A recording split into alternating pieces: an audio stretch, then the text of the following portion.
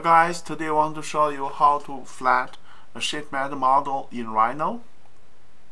Here is the model, and then you can use our software to flat this sheet metal model. And after you download the software from our website and load it into the Rhino, then there's a command called S-unroll here, and then here you can select a single surface here.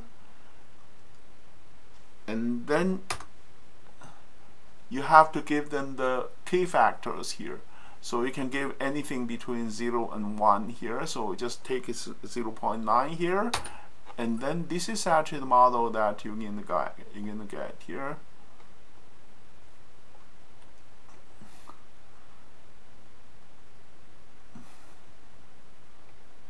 So here we'll just move this a little bit here. And then you can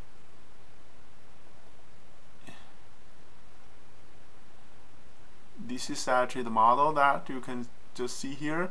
You have then the fold line here and the bending line and then the penetrations here. So that's for today. Thank you. Bye.